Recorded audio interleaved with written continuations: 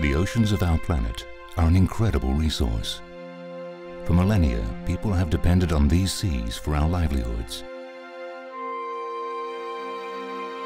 No other region in the world matches Asia for its marine biodiversity. A nursery for some 3,000 marine species. But man's hunger for fish is too great and growing too fast. It's midday in the oceans off the Philippines. A yellowfin tuna takes a hook.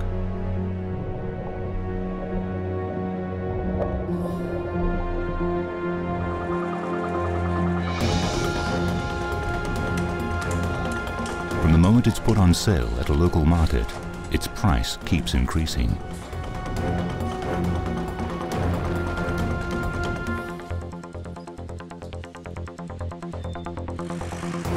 Six hours later, it is on a plane to America.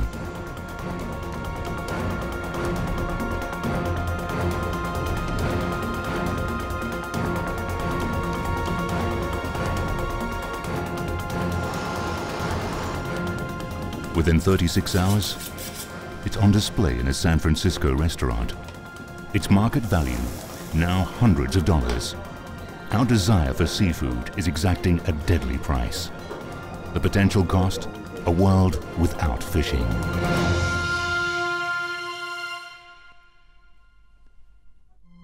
This is the most diverse marine region on the planet, a nursery for the seas. The Coral Triangle spans a 6 million square kilometer area from Indonesia to the Solomon Islands. Here live 75% of the world's coral species and some 3,000 marine fish species. It is also becoming one of the biggest sources of fish for consumers across the world. The tourist paradise of Bali lies within the Coral Triangle. Dr. Lida Petsuda leads the WWF project for the Coral Triangle. For 10 years, the WWF Indonesian team has fought to protect Indonesia's reefs. Every species here plays a crucial role in maintaining the health and productivity of marine food chains. This area holds 6 of the world's 7 marine turtle species. Some marine turtles migrate across the entire Pacific Ocean, more than 1/3 of the way around the world. Globally, scientists estimate some 30 million tons of bycatch result from industrial fishing. With some 200,000 loggerheads and 50,000 leatherbacks caught by commercial longline fisheries. In the Pacific, 98% of the nesting female leatherback turtle population has disappeared in the last 30 years. 5 years ago, the Bali Turtle Conservation and Education Center was established. Working closely with WWF, they are trying to educate local fishermen and traders about the dangers they pose to the species. In Indonesia alone, some 7,000 turtles are killed every year by accidental catch. This green turtle was brought in by a local and nursed back to health. Today it will be released back into the wild. The key to reducing bycatch is incredibly simple, but fishermen need to be taught. So with hooks like these that are used on the tuna fisheries, the turtle actually eats the bait and it swallows the whole hook with the bait. So while it's then trying to get off the hook, it does a lot of damage to its tummy, and very often it actually dies because of that, or it cannot eat anymore. So we actually want the tuna fisheries to use these type of hooks. You can see that the shape is very different. The sharp point is going inside. And even while the turtles may swallow the bait and this hook, when it tries to come off, it doesn't do that damage that the other hooks are doing to the tummy. Almost all of them survive, they're fine. A transmitter is attached. The battery will run for about a year. Every time that the turtle takes a breath, this will send a signal to the satellites. So with that information, we are much better able to understand where these animals migrate, which areas are critical for these animals in their life cycle, where they mate, where they feed, where they rest. In 5 years, this center has successfully released more than 5,000 turtles back into the oceans of Indonesia. You know, I have a lot of mixed feelings now here with this turtle on the beach. It's great that we can let it go, that it's healthy, but I'm really worried it's just going to swim right into the next fishing net, actually. The transmitter is going to give us really important data.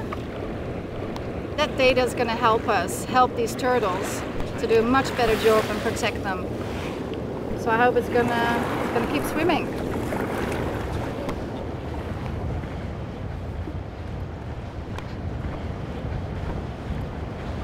There it goes. Wow. Well done. Thanks. Super. But it's a small glimmer of hope in a region in crisis. Man's demand for fish is pushing these reefs to the brink. I think that a lot of people are not realizing how serious overfishing and also illegal fishing is today. I think a lot of people are maybe too far removed from where this is happening. This area here within the Coral Triangle is actually one of the most important areas that we can still protect. For centuries, the seas have fed and sustained Asia. In Indonesia alone, over 63 million rely on the fishing industry for their livelihoods.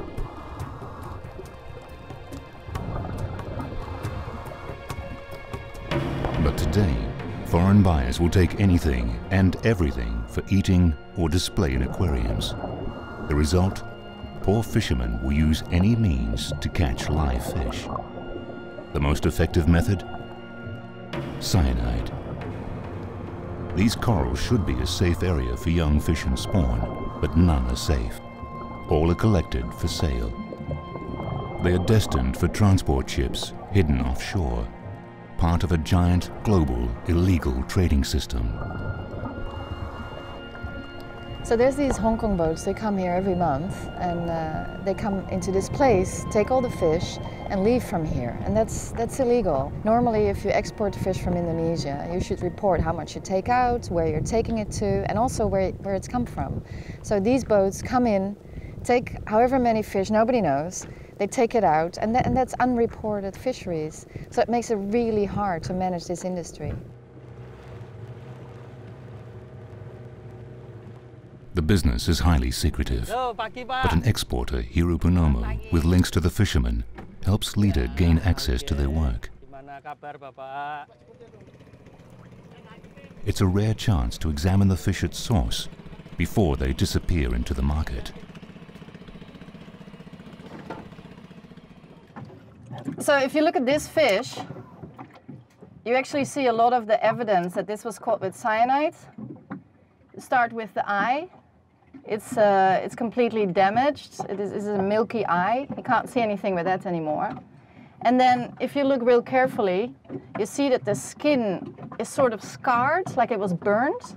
You can see the movement with this fish, with the cyanide fish, is very different. Yeah, they're still very stunned. Yeah. They're tranquilized, right? Yeah. And then after 2 or 3 days, it will be died, and then with the broken skin, blind eyes, and then, you know, so bad.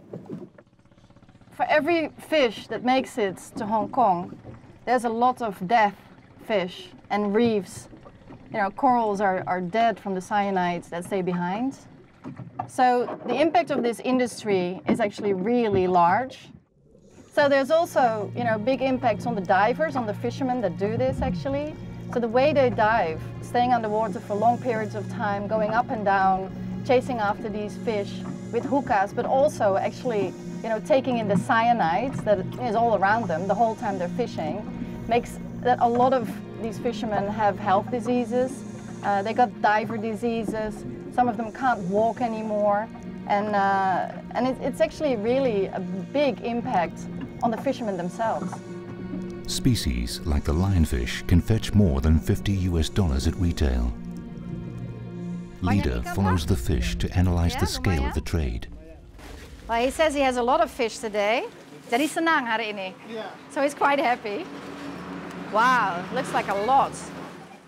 The global trade is worth some $278 million a year. Southeast Asia supplies up to 85%. America imports the most, 60% of all marine ornamental fish. There's a couple of expensive ones. Ada yang berharga ya, Pak, di dalam sini juga? Ada. Yeah. He does have a couple of valuable species. This is it's a lionfish. There's a lot of different species here. A couple of angelfish, fairly small. Then we see two Nemo clownfish.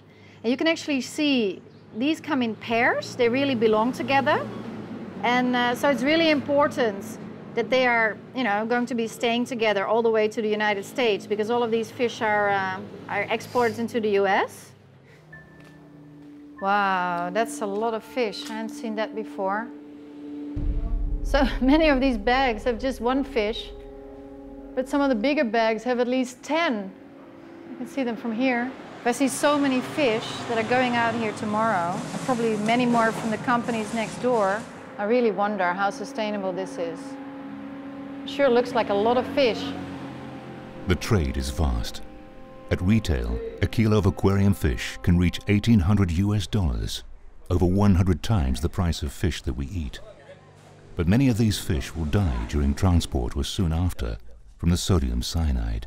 I'm really worried. If I see what our oceans are producing for all of us today, that's a lot already. People who are eating seafood, people who are choosing what they're going to have for dinner tonight or what they're going to have in the restaurants, they are very much part of the solution too. The global demand for fish is growing. The Asia-Pacific region now catches and sells 48% of the total global production of fish. China is the driving force, consuming everything the seas can provide. The demand for seafood, the demand for fish is only going up. It's going up every day. And I don't think that the oceans can support that. The reality is, capture is at its maximum potential in many areas. Nature has no more to give. Thailand is the world's third largest fish commodities exporter, but its own stocks are severely depleted. Right now in Thai water, during the last decades, I believe that our catch has been decreased for at least half of what we used to be able to catch. The fishermen have to go further and further into the international water.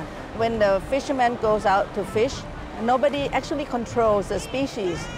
China alone takes in some 17 million tons a year. Hong Kong is heavily overfished. We have no sustainable fisheries management here. And some of the species that we know used to be very common in Hong Kong, they're virtually extinct now. We really are talking about being close to extinction. And Japan's hunger for bluefin is a major factor in a 90% decrease in stocks of the fish. 15, 20 years ago, there seemed to be more fish than we could actually market and sell. Scientists are predicting some tuna stocks are in danger of commercial extinction in our lifetime. Now there's more market than fish we could sell. The major problem I see with illegal fishing or types of overfishing is too many people, too many boats catching the fish. 13 of the world's 17 main fisheries face serious decline. The Gulf of Thailand, the waters of Southeast Asia, the North Sea, the Mediterranean, Australia, the Grand Banks and the Baltic are all in crisis. Scientists warn that if fishing is not regulated, many fish stocks may never recover. In the last 20 years, reported global marine catch has stagnated at some 85 million tons a year. It hides a darker truth. 75% of fisheries are already fully exploited or overfished.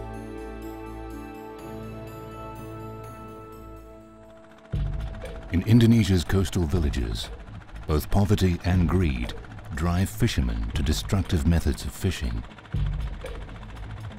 The black market, cyanide and explosives are literally tearing Indonesia's reefs apart.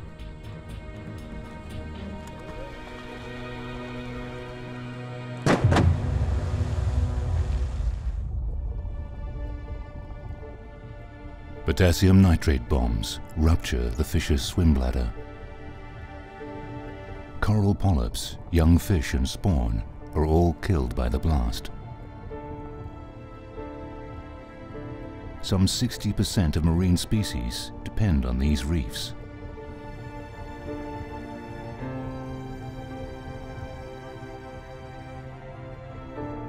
The calcium carbonate coral skeletons are destroyed, making long-term recovery unlikely. Without these reefs, there will be no fish.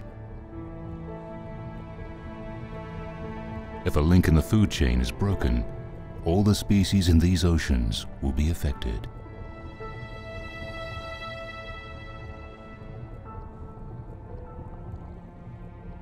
Illegal fishing methods alone might not destroy a stable ecosystem, but combined with climate change, they can lead to almost total breakdown of coastal areas.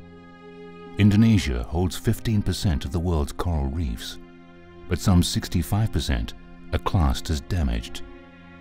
Across Indonesia, vital fisheries resources are dying. Leader Petsuda is tracking the changes across the reefs. The coral triangle's health is vital to man.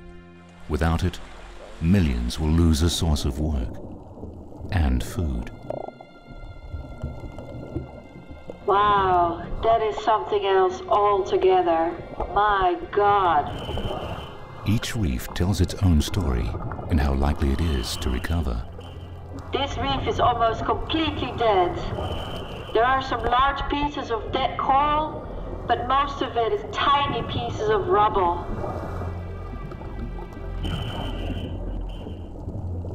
I don't see any fish here. Everything is dead.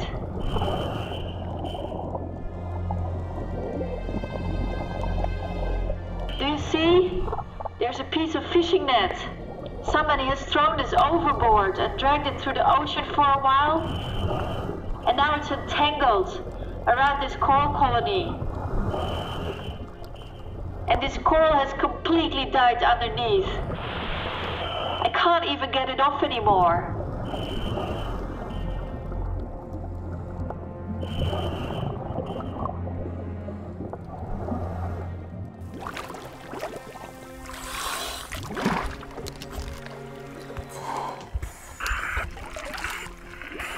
Wow. That was something very different. Now, if there's no coral on this reef, there's not going to be any fish. It's going to be dead and empty forever. That's pretty sad.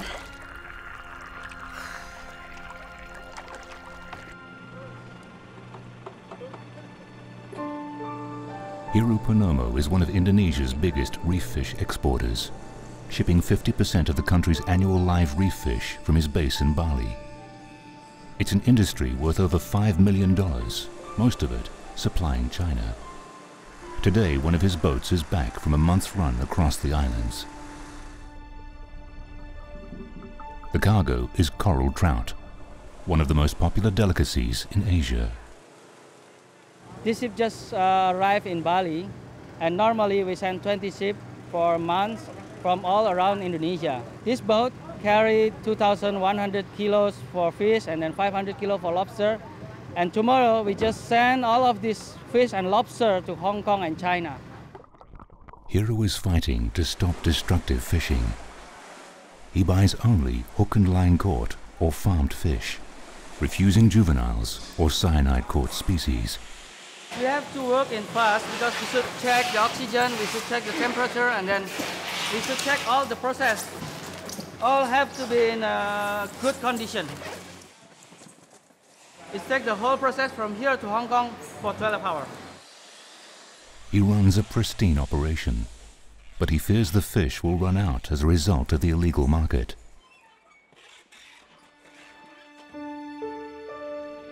And there are many fishermen in Indonesia that are poor and in debt to buyers who reject sustainable practices that cut into profits. The fishermen are left with few options, and corrupt local officials turn a blind eye to illegal exports. Lida and Hiru join forces to try to persuade the fishermen of Indonesia to stop destructive fishing. Fine. How are you?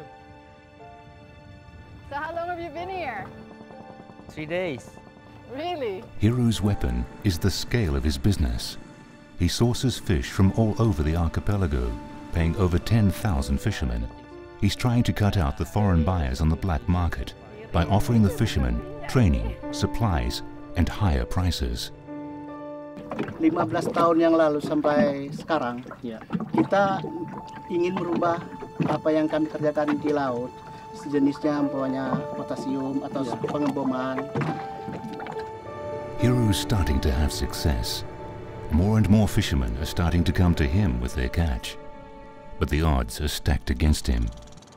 When I am alone work in this system, I think it's going very slow. Indonesia is a very large place. I cannot work alone. If we do it right and then we do it together, I think this business will have a good future. Not only for us, but also for the country, also for the fishermen, and also for the other traders. They will have a good opportunity in this business. I think 7 traders in Indonesia, and he's the only one that is really trying to make a difference. He is very significant. I think he does about half of what leaves Indonesia in terms of these type of fish for this type of industry. But he's also just one guy trying to change things.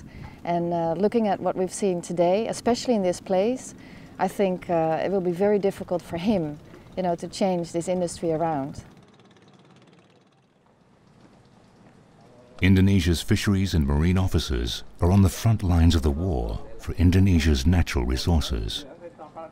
Indonesia is very important to win this war because Indonesia is actually the 4th largest producers of fish in the world. And then we supply or export the fish to many countries, to America, to European country, to Japan, to Asia. So therefore, if we lose the war, and then the fish will gone.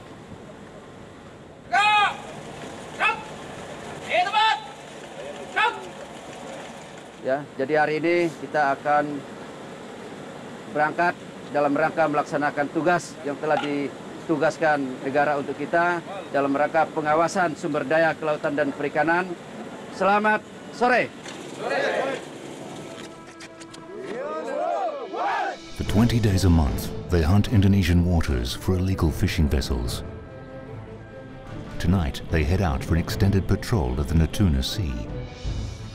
The Natuna Archipelago is at the front lines in this war. 272 sparsely populated islands are scattered across this vast section of the South China Sea. This is a prime fisheries resource and a perfect hiding ground for thousands of illegal boats. In the 1980s, trawling was banned in many Indonesian waters due to falling fish stocks. But in Indonesia, corrupt local authorities issue illegal permits, making legal licensing a joke. Illegal fishing costs Indonesia some $2 billion annually. Now, patrol leader Samson is fighting back. He relies on local informants to find the foreign boats' rough locations. Rencana mau kemana nih? Ke arah utara. Siap, arah utara. Coba di plotting yang banyak kapal-kapalnya itu, illegal fishing. Siap, Pak. Nah, siap. Berapa mil? Di plotting berapa mil? Dari jarak sekarang diperkirakan sekitar 120, kan? 120, oke. Kita memang sering melakukan patroli ini dan kita sangat kecewa sekali melihat banyaknya tidak ada dokumennya kapal-kapal tersebut yang dikatakan illegal fishing.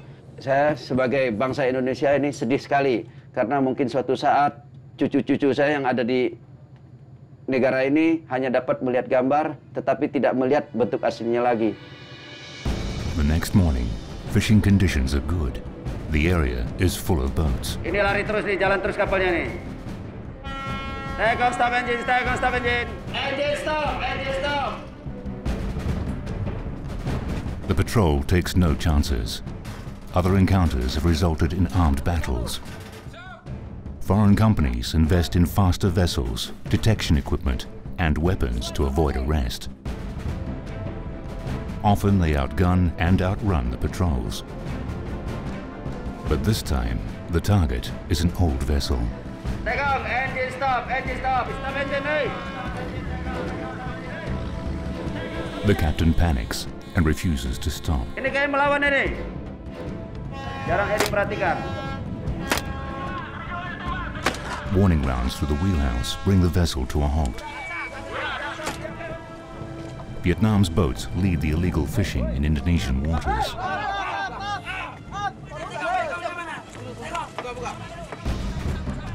They take no precautions. Many illegal boats carry weapons and fight back.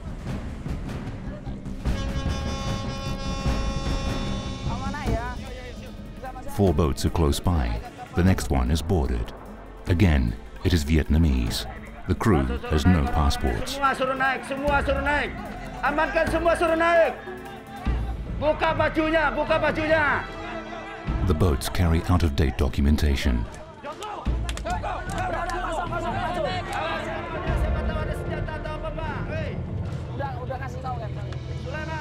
It's cheaper for the owners to lose a boat than worry about permits. Itu kapal ya tadi baru habis kita tangkap. Jadi kita rencana akan kita biarkan dulu karena personil keterbatasan personil. Jadi kita apungkan di sana.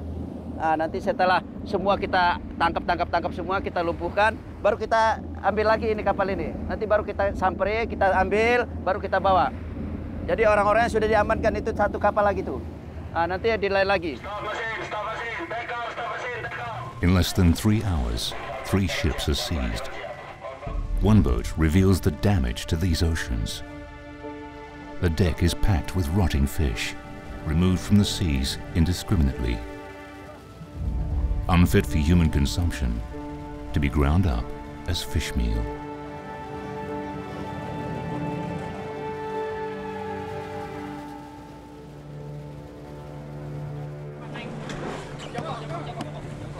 Suruh cepat naik orang-orangnya, nanti satu orang baru kita periksa, biarin aja dulu kapalnya ngapung-ngapung, nggak apa-apa.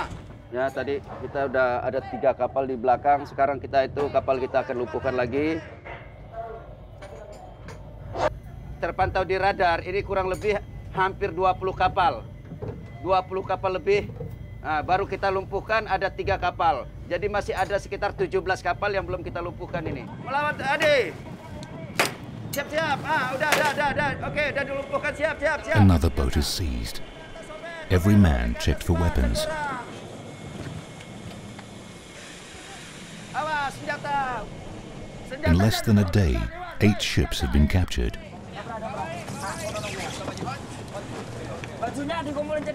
These fishermen are likely destined for a long wait in an immigration cell before their government pays for a ticket home.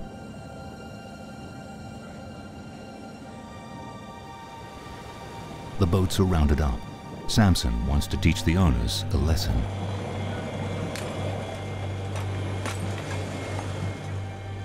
Each boat is worth thousands of dollars. Usually, boats are auctioned off by the Indonesian authorities, the owners buying them back at a tiny price. But not this time. The crew sets them alight. Samson believes it's the only way to warn the other owners off.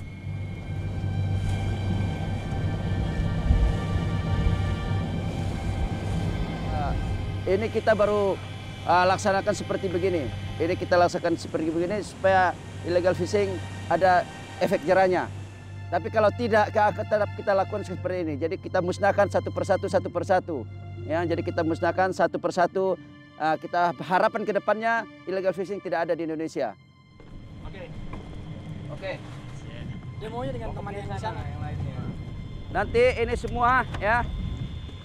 Men, ya. Bot, go Thailand, Vietnam ya, go Vietnam ya. Nanti pulang bawa ini ya, Vietnam, oke? Vietnam, tidak boleh ada di sini lagi, no Indonesia.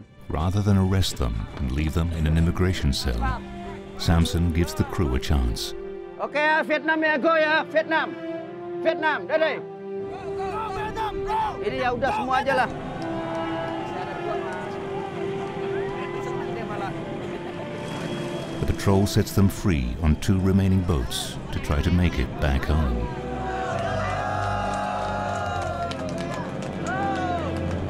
It's a tiny victory in a war being waged across Asia.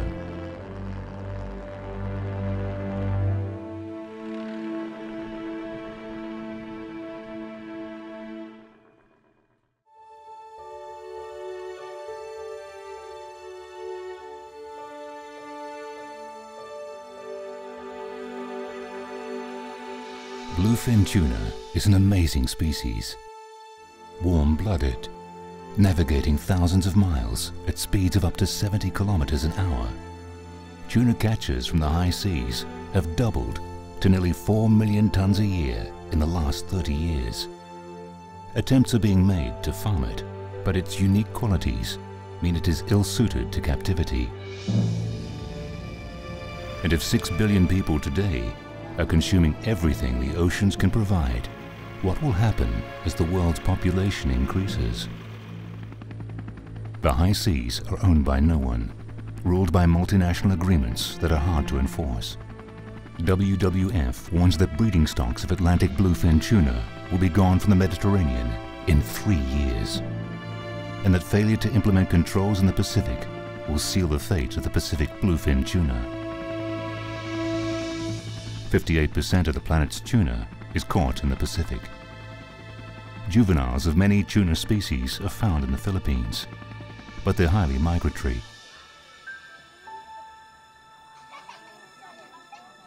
In the southern Philippines, most people survive off the tuna trade.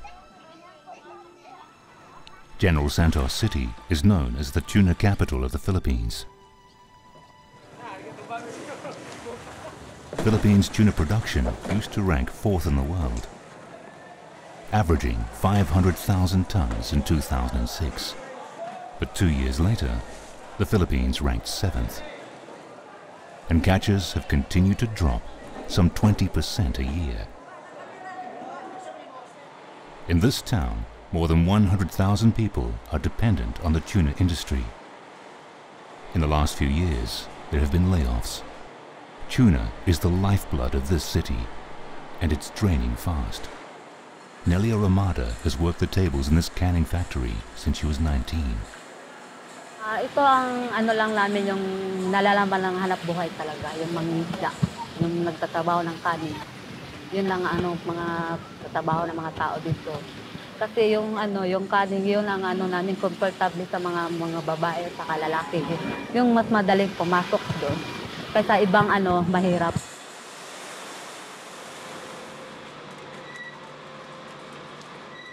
Nelia lives in fear that the industry is in terminal decline. In Asia, families depend on the fishing industry not just for jobs, but also for their basic protein needs. If the fish disappear, they will lose the very food they eat. The town's nickname now seems a cruel joke. Nelia's husband is a tuna fisherman, absent from home for months on end. Oo naman, nag-uuri kami kasi yung ano, yung unang umalis, hindi namin sanay nga malayo ang asawa ko. Iniisip ko, kung magsama kami, kung walang trabaho, paano na ang pamilya namin? Tinitiis niya talaga kasi tinitingnan niya yung mga anak niya. Kasi mag-aaral yun. Paano ang buhay namin? Wala kaming pera. Saan ang kinukuha yung pera sa asawa ko?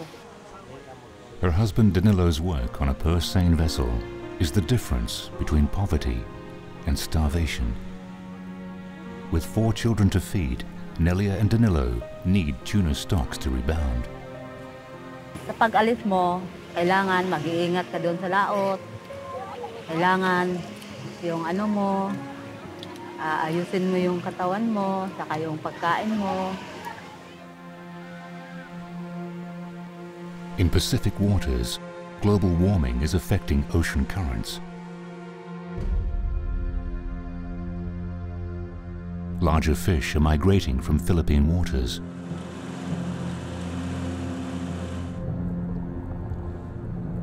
And the ones left are juveniles, killed before they reach breeding age.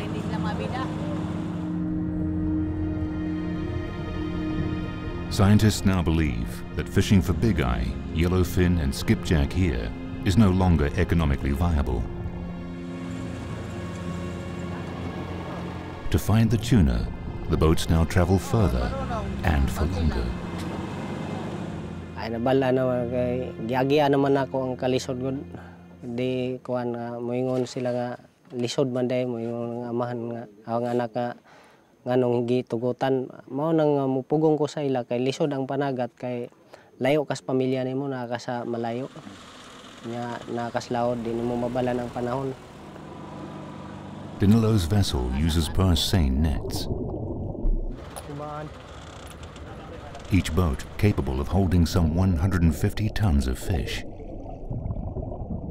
40 years ago, there were only 15 large vessels in this region. Today, over 200 vessels compete in these waters for the tuna. Now, the Western and Central Pacific Fisheries Commission has imposed a 2-year ban on purse seine fishing in the tuna-rich Western Pacific international waters.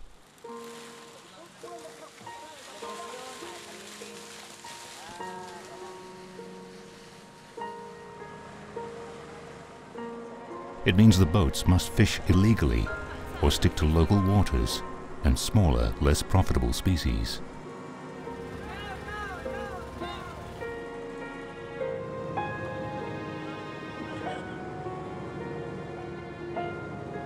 Pahunong mo yun, ipa-stop mo yun ang fishing basta yung anong makuhanan nga gamay na lang ang isda sa dagat. Hunong po ang trabaho sa mga tao.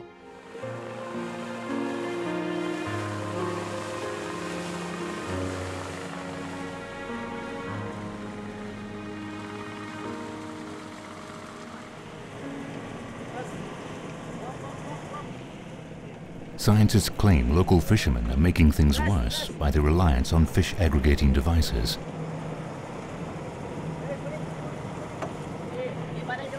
In a marine environment, fish are attracted to floating objects.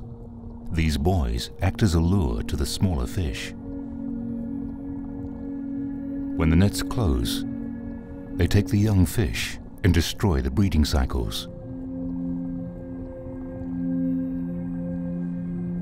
Then, their predators, the larger pelagic species, such as sharks and tuna. One solution is sustainable fishing, using hook and line.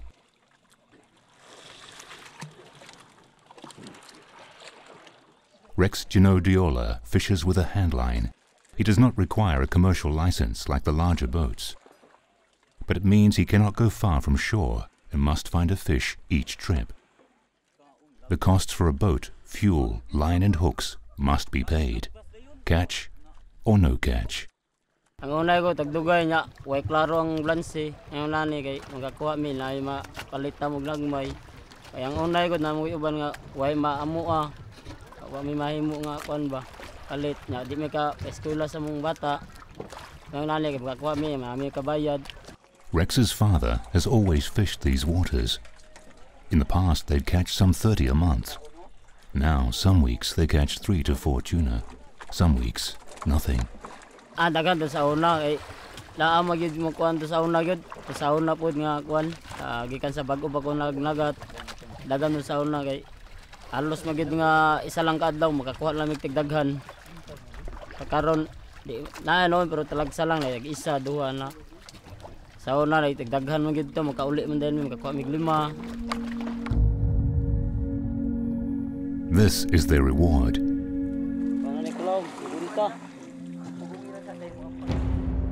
A yellowfin tuna. The yellowfin is capable of diving to over 1,000 meters. One of the largest tuna species, it can reach weights of over 300 pounds. Yellowfin is popular, especially as sashimi.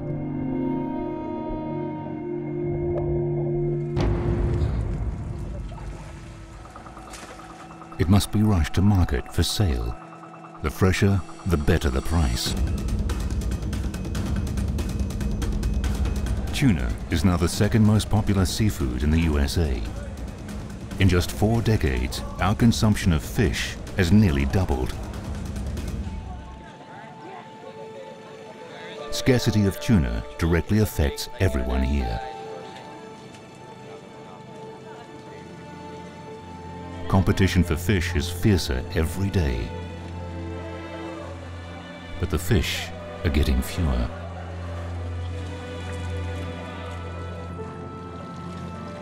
Rex hopes his tuna is good enough for export.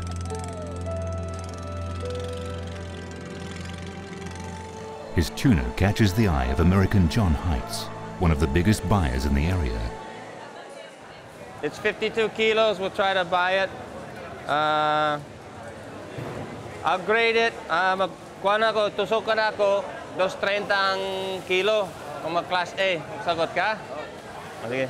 So I agreed to check the fish, and we'll pay 230 pesos, around $4.50, almost $5 per kilo, if it's a good quality fish.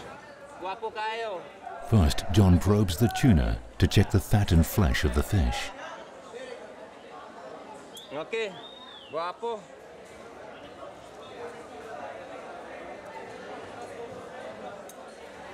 Okay, this is a good fish. We'll buy this one, grade A, for $5. Rex is lucky. One day has brought his team just over $200 US worth. 56-year-old John Heights is at the docks every day by 6 a.m. He and other buyers must scramble for the few quality yellowfin brought in. Okay, they made the deal, so let's see what we got. Let's try these two. Each fish is gutted, tagged, and carefully packed in a cool box. There's a nice fish. The precious cargoes will be on a US sushi counter in less than 48 hours. Almost 0 degrees. This will be good enough to ship directly to the United States today. But John has noticed a worrying pattern. General Santos lives and dies by tuna. But you can't negotiate with nature. The fish can't breed fast enough, and the catch quality is changing. These are small tuna that were caught by the big boats in outside of Philippine waters. Well, as far as whether these fish should be caught or not, they're still small. They're still, I would consider, juveniles. They haven't spawned yet. So my personal opinion is they shouldn't be caught yet.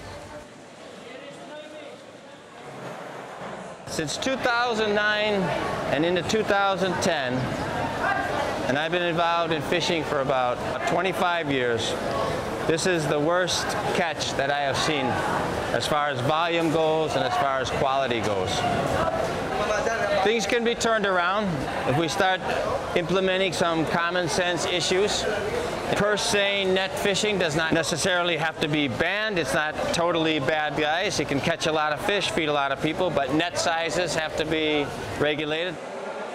If those things are followed, this can be quite a prolific fisheries for many years to come. But if they aren't followed, it will most definitely crash. Contact vessel on my port bow. This is Bureau of Fisheries patrol gunboat. We are directing you to stop. Globally, illegal fishing is worth up to $9 billion a year. In the Philippines, over $1 million US alone. Prepare boarding team. To smite the ban, hundreds of Chinese, Taiwanese, Vietnamese, and Indonesian boats fish these waters freely. Against them, the 14 boats of the Philippine Fisheries Ministry. 14 boats for an exclusive economic zone of over 2 million square kilometers. Often with not enough petrol to leave the port. Their target? A vessel they suspect is carrying no permits.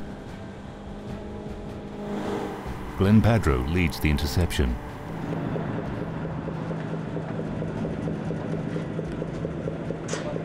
A cursory sweep proves them right.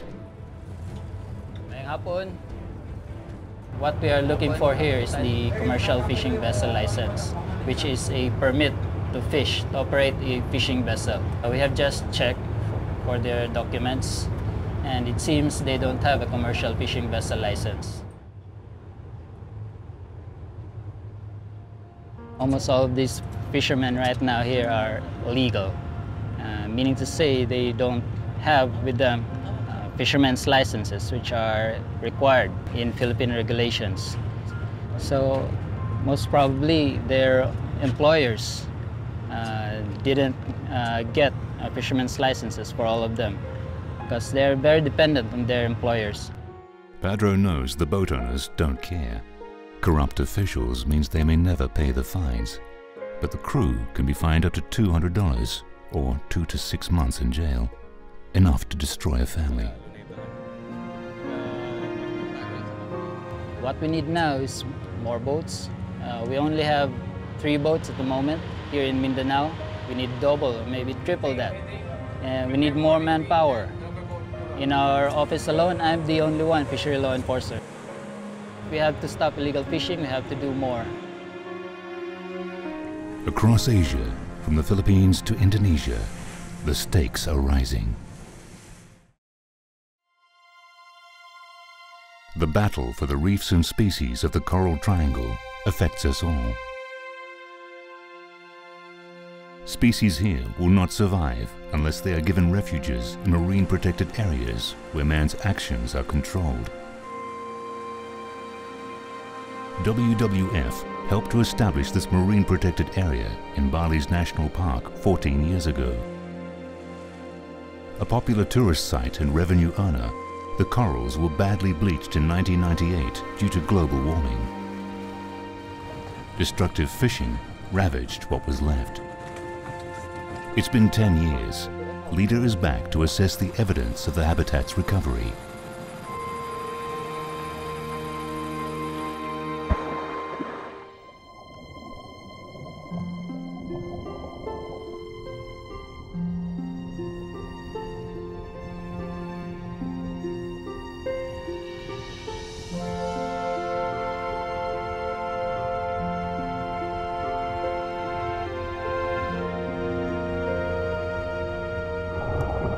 This is a beautiful hard coral reef. Full cover, 100% full live hard coral cover.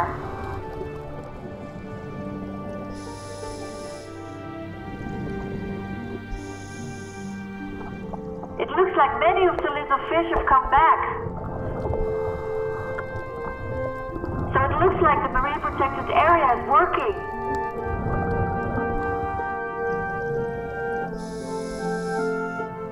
Oh, look at those different species of coral, for example. After so many years, it looks really healthy. If you see these anchovies here, these are not reef fish. They live here, and they provide food for tuna. Tuna and coral reefs are very much related.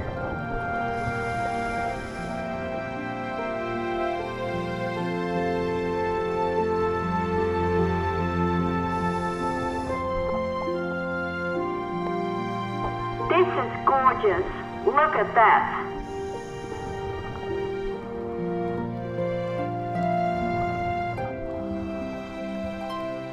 But there's something missing. There's simply been a lot of fishing in the last couple of years. The big reef fish that are missing out of this ecosystem, they've been fished out. There's heavy pressure on grouper and Napoleon res, shark. Even with this protection, you can see that the corals are recovering, the reefs look very, very healthy, but the fish need probably more time. The Coral Triangle is at a critical point. Already in 2010, widespread coral bleaching has been reported across the region due to warmer water temperatures. More pressure on fragile ecosystems pushed to the edge by overfishing.